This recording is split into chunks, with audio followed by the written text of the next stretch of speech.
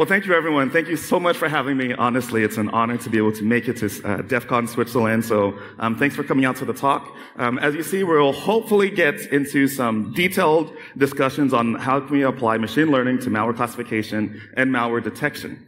So without any further ado, let's move forward. So just my background real quick. I'm currently blessed to be a computer science graduate student at Purdue University, where I am studying lots of artificial intelligence, machine learning, as well as natural language processing in order to apply and create ensemble classification mechanisms to better detect malware of the future. Not what we know today, but what we will see in the future. That's what I'm currently working on. Before going back to graduate school, I had 15 years in industry, including being a creator and the director of a cyber operations training schoolhouse, as well as in computer science, instructor and research director, and many other things. And then I like to learn some stuff. So hopefully it'll be a good ride today. Okay, so some things on what to expect. So we'll get into the research motivation. Why are we doing this? Why do we care? How might we be able to apply, as we mentioned, artificial intelligence, machine learning, deep learning into malware classification? And then hopefully we can get into a live demo. It's going to be a little different live demo because I'm working off of a Jupyter notebook to help run the tools that we've created. But we'll try and get into this and get through it. So I always include the live demo gremlin. And that's because whenever we get up here, we've always tried things to work time and time again. It works perfectly. But as soon as we hit play, sometimes things crash.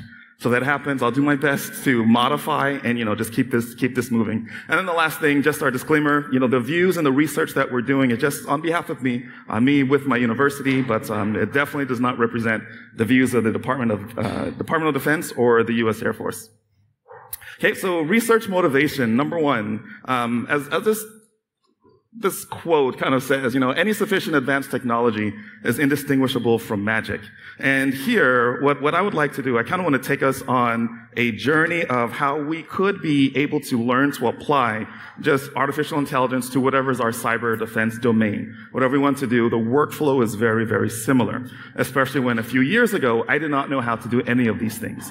But being able to apply a deep dive into learning it, I would like to, release what we've learned so everyone else can be able to, apply this and then move forward to help your security enterprises as a whole. But generally, things that are advanced, as I say in the research, there's no such thing as magic. If we know how things run and work, then we'll be able to define, describe, and also enhance in the future, for the most part. But deep learning, artificial neural networks, there is a little magic there that even experts don't know exactly what's going on. But everything else is clear, and we'll try and talk about that today. Now, since we talk about classification, kind of like the elephant in the room, which some experts, like as you all are here, you might think, well, others have studied and spent a lot of time doing malware classification, trying to apply machine learning, artificial intelligence. Why are we continuing to do this? Additionally, people might say, well, we have the AV, we have Stack, we have full cloud, we have compliance, we have insert your next generation X platform, or individuals will say, we have software as a service, platform as a service, infrastructure as a service, service as a service. And so we might think that, we have everything we need, so we don't necessarily need to continue to focus and spend a lot of time and effort on machine learning with malware classification. But that's not the case at all. Here's an example. In this slide here, we're talking of the explosion of repositories with code that has AI and GPT, your generated pre-trained models, and GPT assisted code in the development. And so now we can see a trend of how code and repositories have increased over the years, and then where there's been a significant climb from the establishment and the launch of GPT-3, now GPT-4.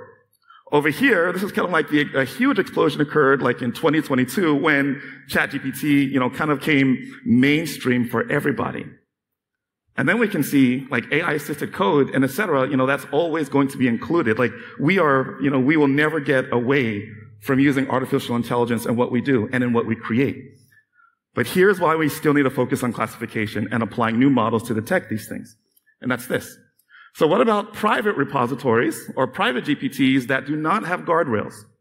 Because the GPTs we use right now, they do have some sort of guardrails. If you know how to do some prompt engineering, you might be able to get around some of those, but there is protection mechanisms to keep it from giving recommendations or hallucinations, that could make you to do bad things.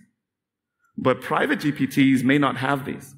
And so what happens when we take a good repository of lots of code, lots of malware, and then we have the GPT generate for us, give me new code on how to attack X system and Y system. That capability already exists. And so it's important to know that this is coming already in the future. People are already working on this. And so what happens now when we just use AI to generate all of our malware? We need to be able to detect and to prevent against that. Here's something else. So ever since I, started talking, etc., like since 2012, I always have some sort of statement that I say malware continues to advance in sophistication and prevalence. I have an example on VirusTotal. So at the end of February, early March, I looked at what are the daily uploads that people are submitting to VirusTotal.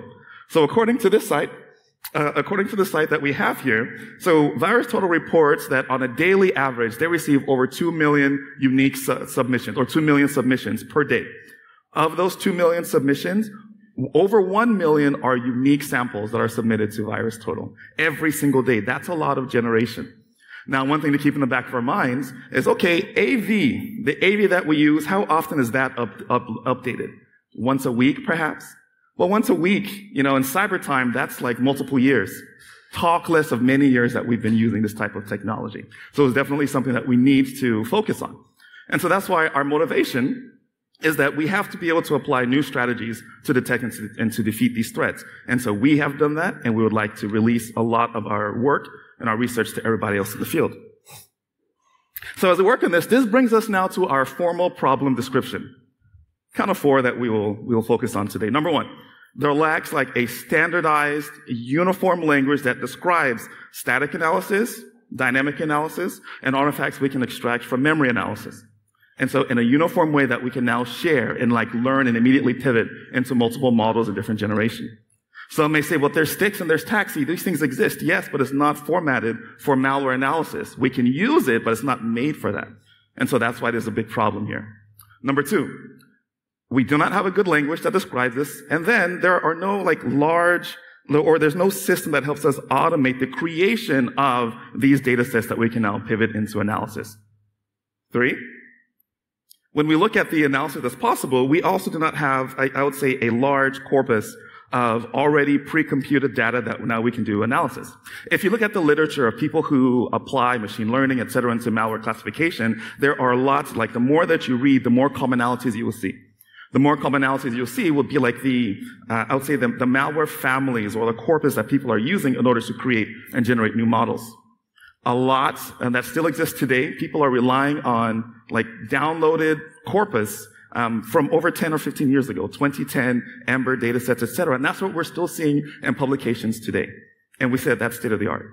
So there's a problem, there's a lack here that we're here to address. And then lastly, there lacks an ensemble model that's able to classify these large and disparate data sets and still to be able to provide high precision and accuracy. So I'd like to focus on these in our research. Yeah, so I wish, I think because I've run through this, I'm I don't have time to talk about a lot of the keywords that I put up here, but for us who are interested in this concept, well, where do we get started? Here's a start. So if we look at some of these words, we can Google, and now we can see, or YouTube, and see how can we apply these different concepts towards artificial intelligence and machine learning. Because these words are very, very similar. You'll see this come up time and time again. I wish I have time, but perhaps if I can speed through this, we might be able to come back so we can talk how do you better apply these words into our research today. Okay, so one thing I will mention multiple times is this concept of a model. What is a model? Well, a machine learning model, it's a process, an algorithm that we learn and we are able to extract patterns from the data that we analyze. And then we use what we've learned and different parameters across the data to help us generate predictions. So that prediction could be a forecast, or the prediction can be a classification, association. These things rely here or there, but we generally use models to help us make this decision and then, to be able to predict and forecast in the future. When we deal with models, we also have parameters that are applied to the variables that are coming in. So in this case, we have a simple function that we say, okay, weights can be one type of parameter that's applied to our function. And then if we look at our input variables, just like your X that's coming into a function. So we want to understand which weights can we apply to each variable of X that's coming in to help us make a prediction. So that prediction will, in this presentation, we'll use our Y hats to talk about this is the predicted value of Y as opposed to the real value of Y. Moving forward, kind of to summarize, if we have an example at this side, so if we have a function here, a simple function that if I have input variables here that are coming in, X, and then I have different values of X, we want to be able to learn from like historical data and see, okay, what does Y exist for my specific value of X? And then can we generate a regression line? So if we can learn like what is the closest regression line to the data that's coming in, then we can now use this model to help us make predictions in the future. One quick use case is like, okay, if I'm an investor or a venture capitalist, I want to loan money to different people, to go out and establish different businesses. If a person wants to like buy a house, and now today I can look at historical data for the last 10, 15 years, a house at X price, how much does the value of that house increase every single year? With all things remaining equal, no crashes in the market, even though a macro analysis, markets crash, but a micro analysis, markets, it always goes up, and you can actually find that regression line. So I can figure out the parameters. As the investor, I can now say, okay, if you want $1 million, like what's going to be my return on investment in 3 years or 5 years? If I have a sufficient amount of data, I can now predict to see what will be my new return. This is how we can apply a specific model to help us make predictions.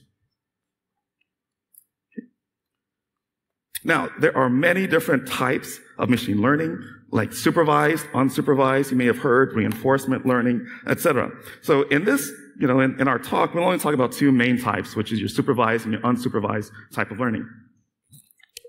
Whenever we talk of supervised learning, this generally means that our data that's coming in, it's well labeled. I have a specific defined features and names of the attributes for the features that I'm working on. And then I know what my output Y is supposed to be. Like my ground truth value, I know what that is. So as I go through different models, I can now supervise and see how the model is performing and then make changes in order to, generate the best type of prediction or classification for us.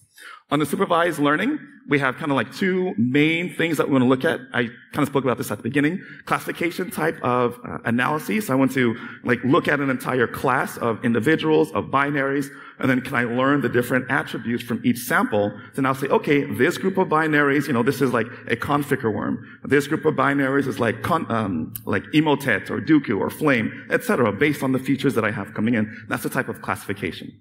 The previous use case that I mentioned, that's similar to like your regression in which I look at values, apply different parameters and weights, other types of functions that can now help us make good decisions. And then, again, we make predictions and forecasts from that type of analysis.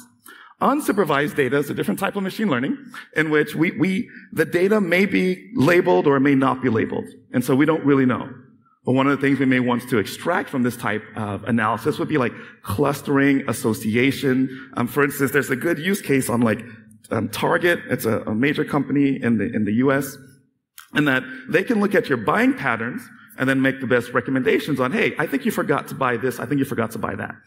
There was also a case that I believe they were sued because they can see what people are buying and then start to predict, you're pregnant, so you might want to have diapers, you might need, baby wipes, etc., based on just the simple, small items that you've done in the past. That is a good application of machine learning in which we're looking at, I don't really know, what my prediction might be yet, but if I can cluster this based on everyone else who's been pregnant in the past, we can now say, okay, I'm seeing some association, this may be the case. Amazon is also really big in this, Netflix, etc. They're looking at previous patterns, and then again, they're making associations and then decisions. Or we can use this for dimensionality. Reduction is a good use as well for unsupervised type of machine learning. We don't have time, it's outside the scope of this presentation, but there are just these main types, that we will consider for today's presentation. Okay, now the workflow. And so I care a lot about this workflow because you can use this on many types of analyses in the future. So whenever we do machine learning, and now we want to apply and do analysis on data that we have, well, we always start with objectives. In literature, they may refer to this as business understanding. And so when I have data, you don't just dive in. Like you'll get lost. Like there's a lot that we can do. There's a lot of time that can be wasted. So the first thing is, okay, I have data. Let's try and figure out what's here.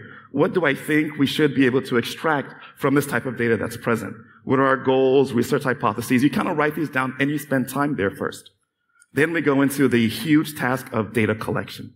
So the data collection piece, like this is where a lot of our time is going to be spent, in which either we can extract data from structured databases, structured individuals or websites, etc., or a user is going to be unstructured raw, and now we have to use different functions and analyses to standardize this and then throw it into our models to come.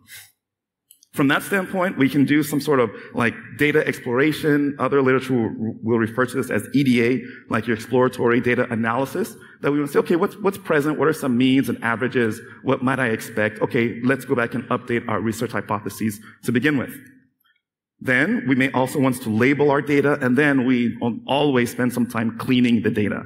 So no matter what you have, we usually have to clean it, get rid of like anomalous data, like deal with some sort of outliers that can affect like the way our model will start to make predictions. From there, we can do like transformation, change things as necessary. Then we move into the feature engineering. So here, as we mentioned, we need to be able to have like in supervised learning, like well-featured or good attributes for the data. So now I can provide this to our model in order to allow it to make decisions for us. And then there's also like feature synthesis that we might take like different features and then have composites from those in order to move forward.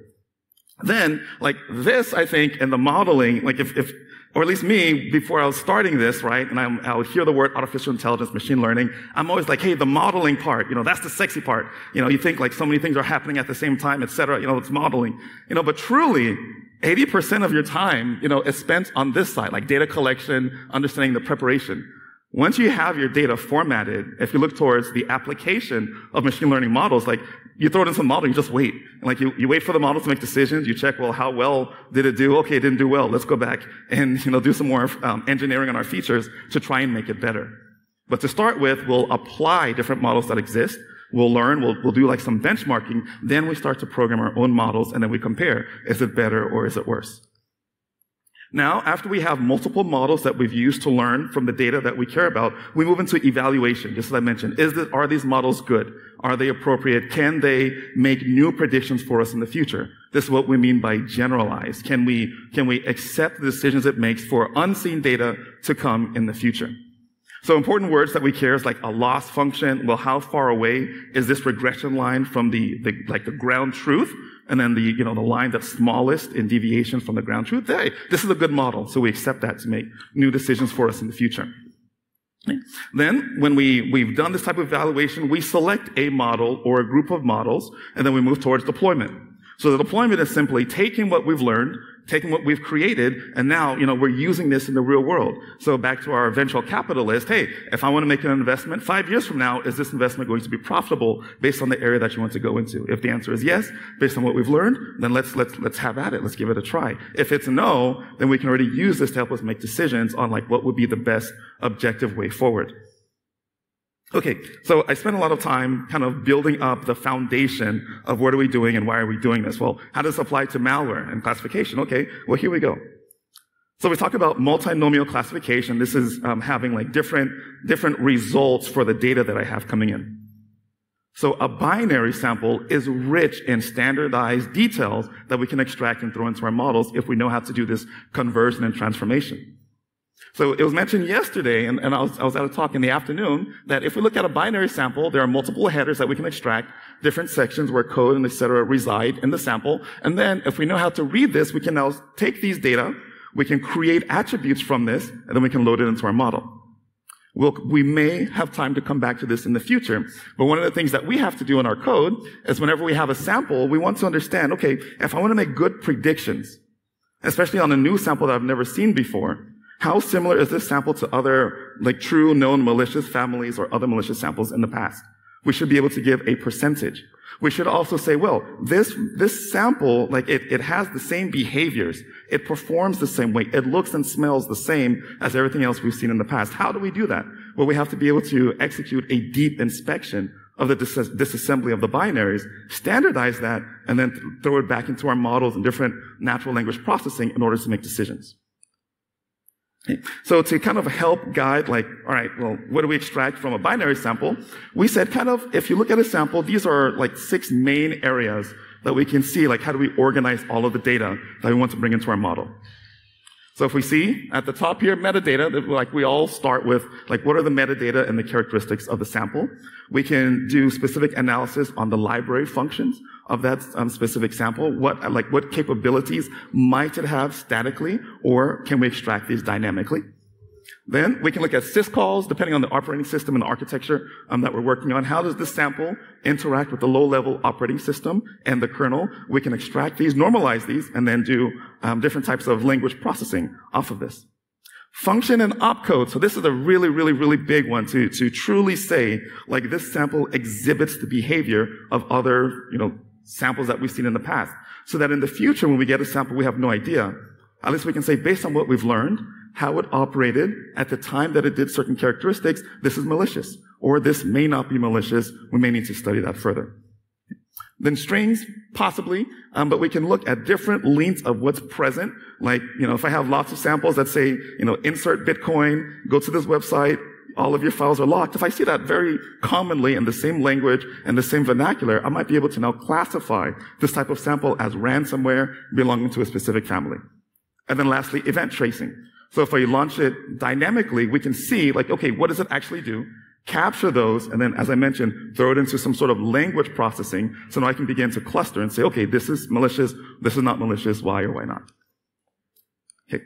VirusTotal now, as a place where we can receive data. Just quick show of hands, anyone use VirusTotal? Familiar with that site? Very good. So, very good. Most of us here. Excellent. So VirusTotal is actually a really good site that we could go to extract the data that we just spoke about on the previous slide, this one. So here, if we look at it in the behaviors or the basic properties section, well, this is where a lot of your metadata can come from.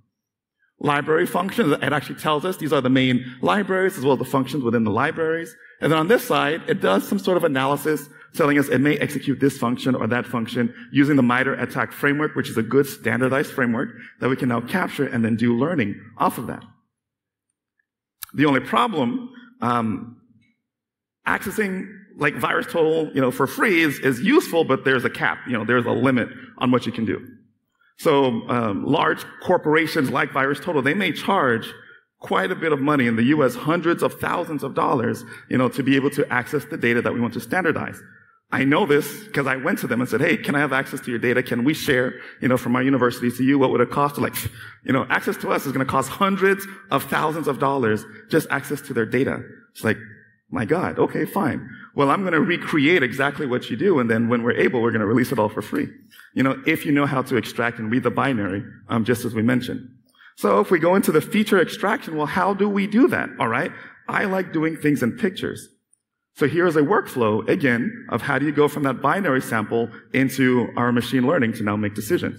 So we start from the corpus. Whatever malware, bodies that we can get and extract, like, let's bring that down.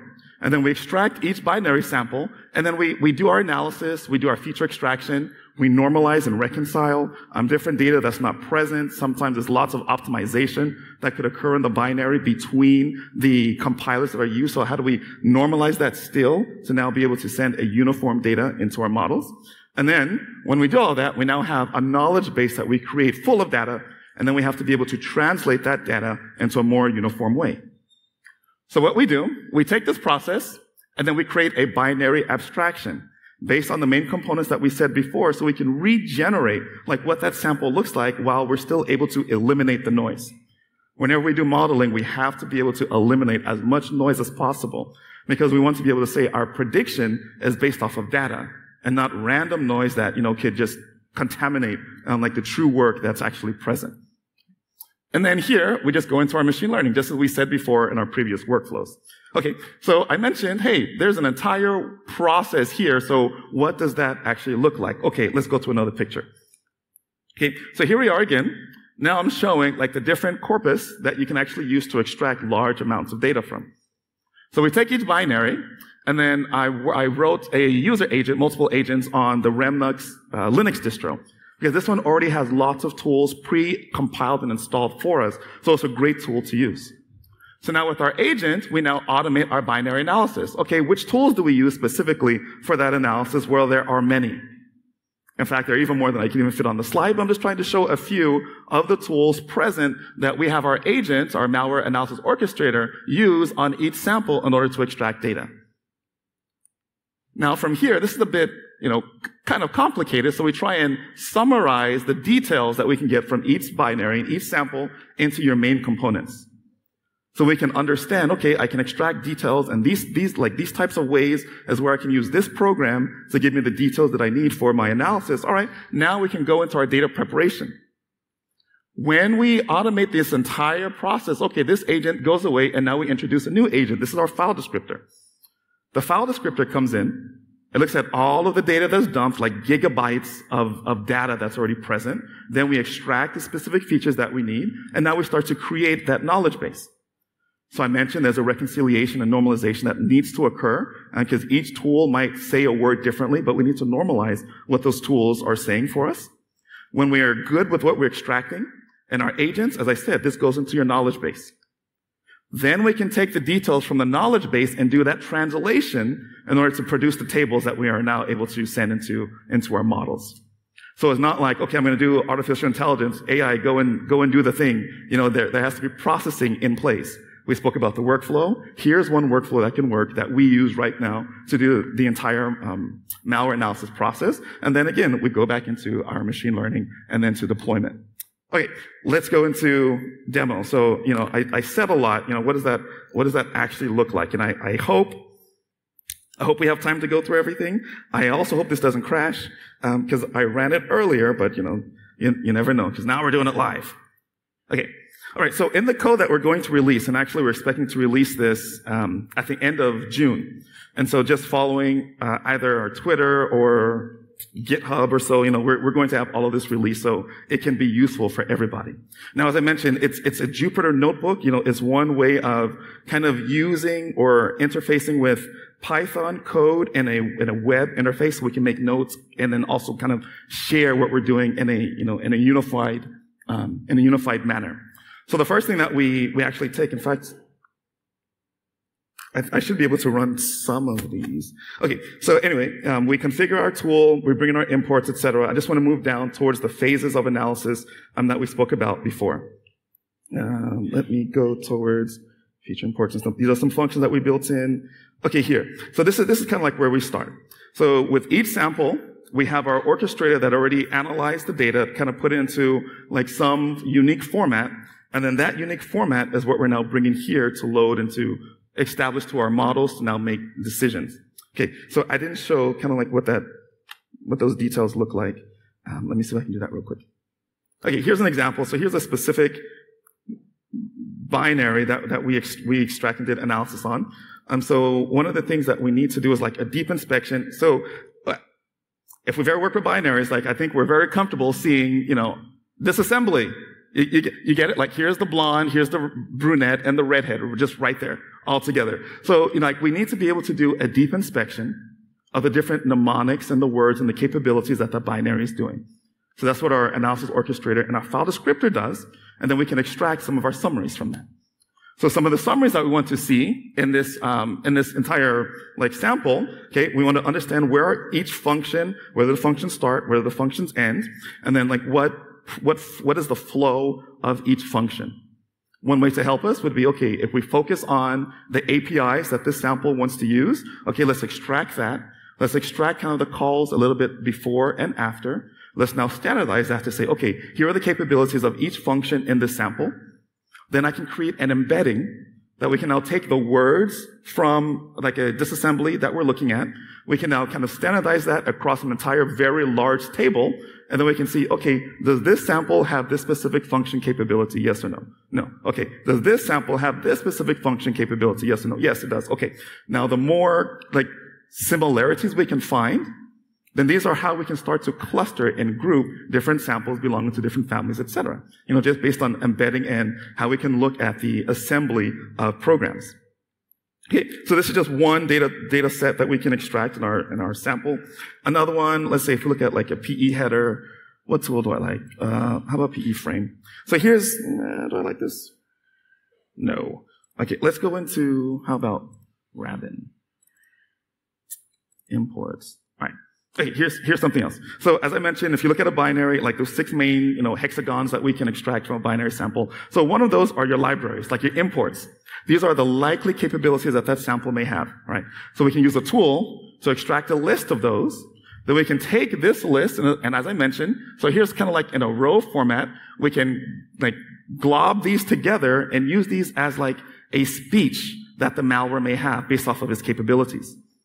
Now, if we can see how to do this together again, as I mentioned, you can throw this into an embedding, and now we are ready for natural language processing to say, okay, what are the characteristics, the similarities, the semantics from this sample to other samples? This helps us in our classification.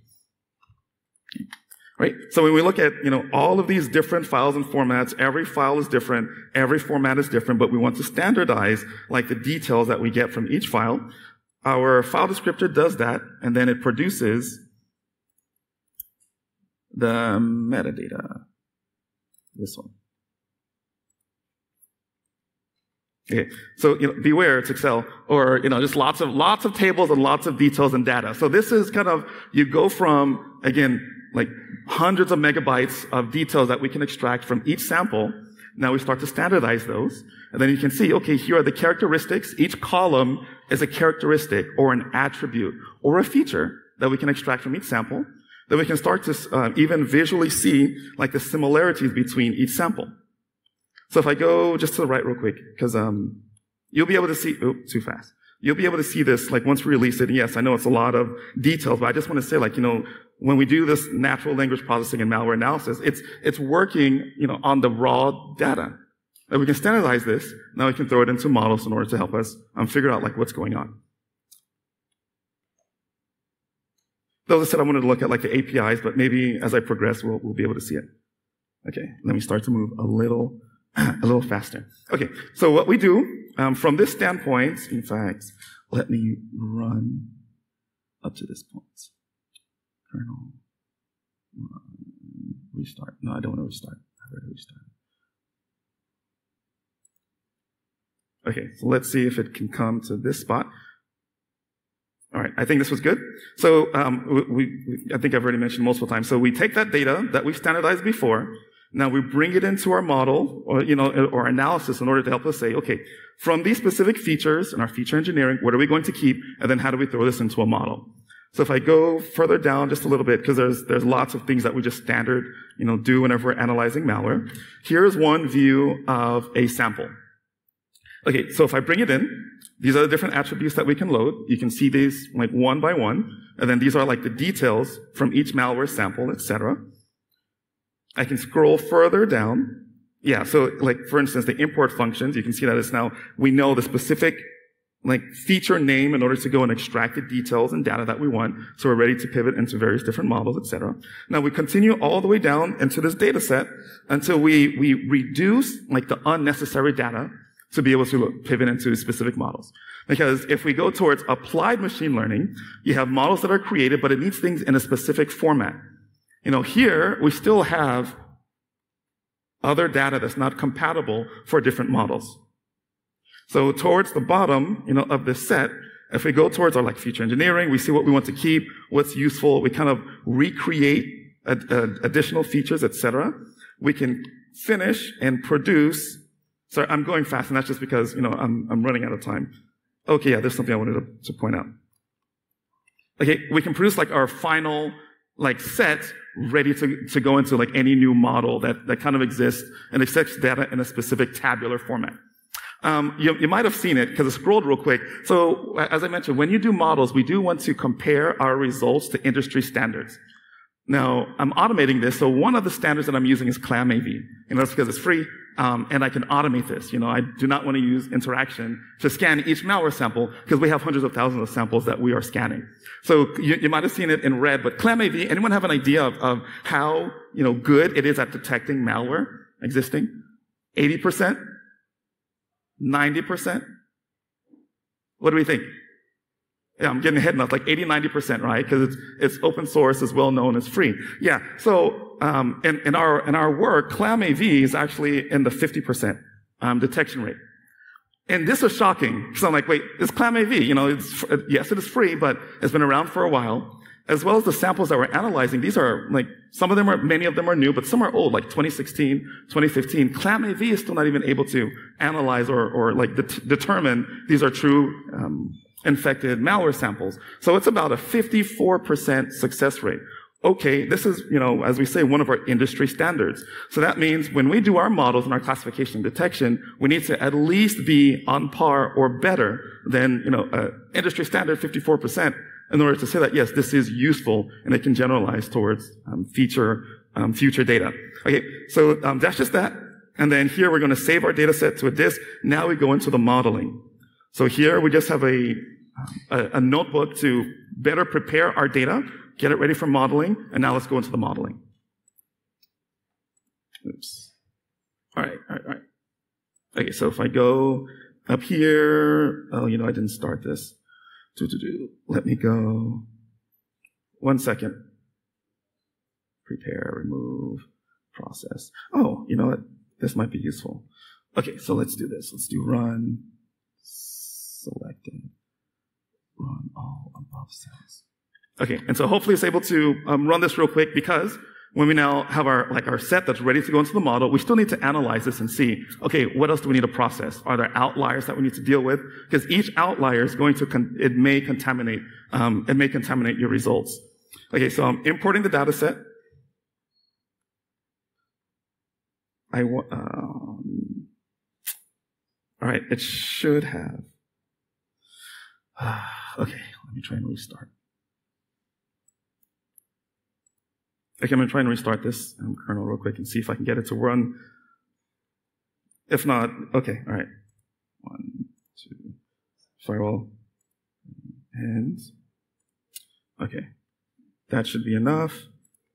Run.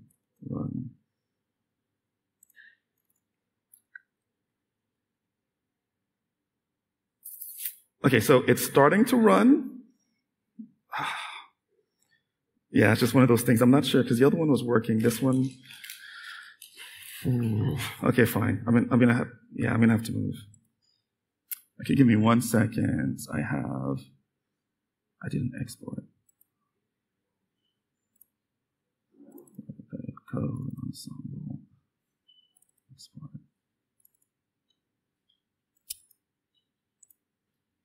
Open with. Let's do this one.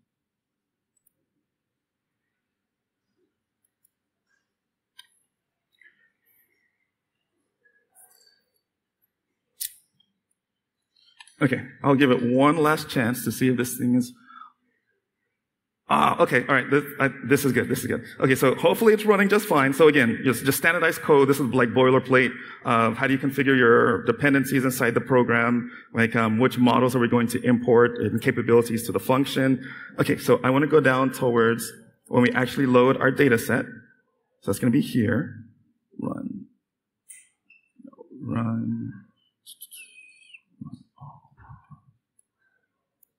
Okay. So if I run, okay, that looks good. All right. Okay, this is better. Okay, so, once again, we import our data set as we expected. We like to see this. It's a good uniform set for like supervised machine learning. There are different tables that we'll explain kind of in a paper that we'll be releasing, but there's not enough time to go through all of these. All right. So some of the things we start to look at, okay, what's our data coming in? And then I want to take, okay, we don't have like null values. That's really good. Okay, let's start the process. All right. Okay, here's one. All right, so here, like, this is a really small and an ugly chart, but we do need to gain, like, insight on, okay, what does the data actually look like, such that we can kind of have a better feel of the details like our model is producing. So I just selected just a few of our features coming in, and then here, I'm just looking at how do those features, like, relate across the entire data set. Now, can anyone make a decision of like, is the details coming in, is there a normal distribution? Is there a skew, outliers? We can't really make a good decision here, and that's because this is really ugly. So if you see this, then that means your details of the data that you have is not standardized. We're going to have to use some sort of normalization and then outlier detection, etc. So we can kind of get a better distribution, normal distribution of the data. Okay. So I kind of just say this because, when we think of AI, it's like, hey, I just throw the details into a model, and it's not the case. We have to do quite a bit of engineering on our features. What? Okay, so this should not have happened. Dang. Okay, let me try it. This is fine. Okay, I think I missed something. That's right. Okay. Yeah, so I'm not going to have time to explain some of the other things that we do, but I'm just saying since we look at the data, we now know that we do need to deal with outliers, so we handle some sort of outlier detection, and then we cap. It's one way of transforming different details so we can get a better distribution. Okay, then I'm going to try and standardize the details here. And if that is the case, all right, this is kind of better. So it's not great. We're not there yet. But at least from what we saw before, just lines, we don't have a good distribution of the data. When we standardize the details, we kind of make one attribute to not over-dominate the other attributes in our set. Again, this is getting us ready for modeling. So if I look at this, now there's a better distribution of our data towards here in the middle. So we do have different peaks. We do have a skew. So there's more time to be spent in our outline, our detection, etc. But as I mentioned, we're getting closer. Let's move forward to get into the modeling. Okay, so let's continue down. So in the set, I do a standardization, and then I also do a normalization of the values. I wish I can talk about which is which, and which is better, but etc. Okay. There's just no time. Okay, so here, as I'm saying, now let's prepare for the modeling. So this is where, we really talk about, hey, AI modeling. Well, this is finally where we get into taking the details that we've already standardized. We know it's good and more closer for analysis. Okay, let's set up for our modeling. So in this case, I use a holdout. Let me see if I can get rid of this. I wanted to zoom. Okay, so we use a holdout that when we do modeling or this type of analysis, we can have details that are in our train that we learn from, and then we need to be able to determine how does this generalize, or how can we trust this on unseen details. So if I have 100, let's just simple math. If I have 100 malware samples that I want to detect, I will do my modeling on, let's say, 80 of those samples or 75, etc. And so I'll hold out the other 20 or 25. So when I learn on the model, I say, okay, you can make different decisions. How good are you to true details that you have not seen? So I take the details in my test, I throw it through the model, and I see what predictions does it make. And then hopefully want to be as close as possible to the ground truth to know that, yes, this model is performing well. Okay. So that's what our holdout is doing for us here.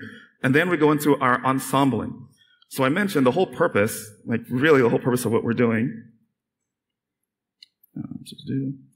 Okay, is to be able to ensemble. So ensemble means taking multiple models together, it could be heterogeneous models, homogeneous models of the same function or different functions. I'm really focusing on heterogeneous modeling. So again, we can use different types of architectures to standardize and make better improved decisions.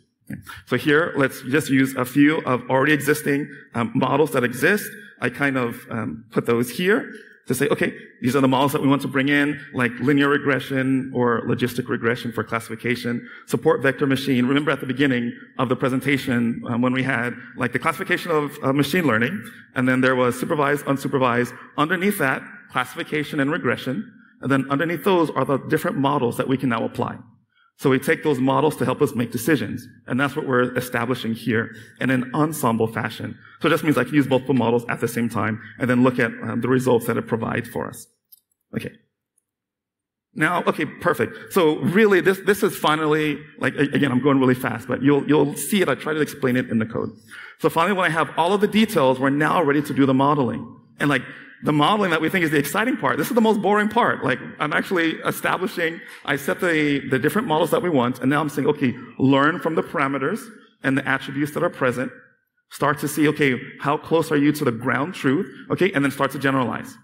So we take the training set that we've learned over each model. Then we say, okay, generalize over our test set, our holdout. And now let's look at your accuracy. Let's look at your precision. Let's look at things called recall.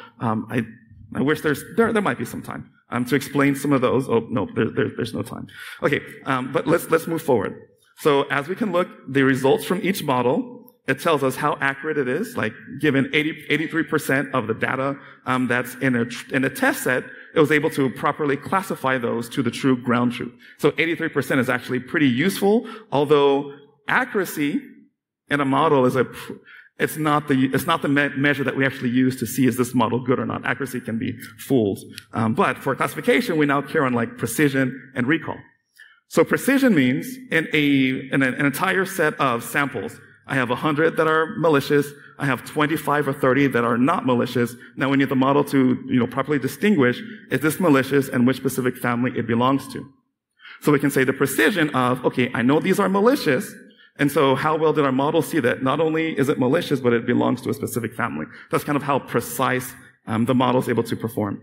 So we do these for multiple models at the beginning, and really we wait a while. So I've kind of reduced this set so I can talk about it and then move forward. Okay, but when we're done, yeah, I'm just about out of time. Okay, so when it's finished, I should be able to look at each specific model and then in a uniform fashion. Did I go too fast? I think that's what I wanted to see. Yeah, so in a uniform way, I can now come and look towards which models are the best and predictable for the data that we want. Okay, we now see a generally 91%, if I can use a percentage. This model is like 91% effective on properly classifying different sets that we've seen in the past. This is a really good model to use to help us predict new malware samples in the future. Because I mentioned, like, what was our baseline to see how good is our model? Baseline is like 54%, so that's a really low bar. Here, we can already achieve a 91% and even get, and go even further. So, I really, really, really wish I had time. I'm out of time. Oh, sorry, just one second. Okay, sorry. Okay, I'm finishing. I'll be around if there are any questions. I would love to have spoken about, like, the different ways that you do look at Ensemble and making it better. But I do want to leave this slide. And so it is, if we have questions on how do you get started into this area, I try and release like some good resources, free, and also some resources that cost, money, in order to like learn the detail in a formalized fashion. But I also put like a few books here, really, in my opinion, really great resources that if you do just want to click on these and then like do some reading to see how do you apply these, I think these are like some of the best resources that I've seen to get started into AI and ML, as well as some of the books. So if you do want to look into these, like this is a really good one on data mining, as well as how to just immediately take a model, pivot, do some analysis, learn from it. That's kind of the best way to get started. You just hands-on, you learn and read, and then you grow from there. Okay, all right. I wish I had time, but I want to thank you all for your time. I think I'm out of time.